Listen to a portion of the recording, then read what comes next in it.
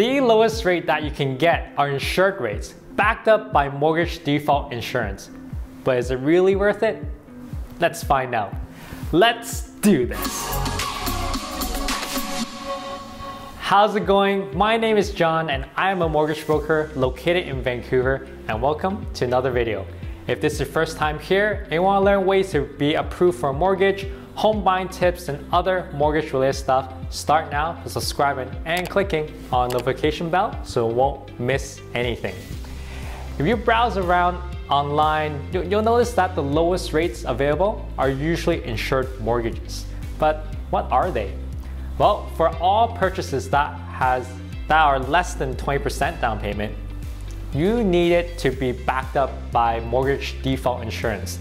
There are specific requirements. If you're looking to buy with less than 20% down, here are the conditions. The property has to be below $1 million. The place must be owner-occupied and not a rental. You'll need to be qualified under a 25-year amortization, which works out to be about 4 times your income.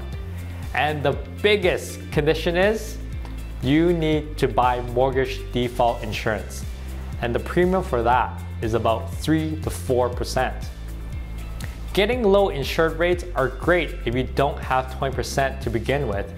But if you do have at least 20%, don't try to outsmart the system and only putting down, say, like 19% so you can qualify with lower insured rates. The reason is because you may get a really good rate, but you need to tack on an extra 3 to 4% on top for the premium. And there you go. We just explained why you should always strive to put down 20% to avoid mortgage default insurance and the lowest rate available in Canada. And please remember to subscribe to my YouTube channel to learn more. And make sure you click on the notification bell so you won't miss a video.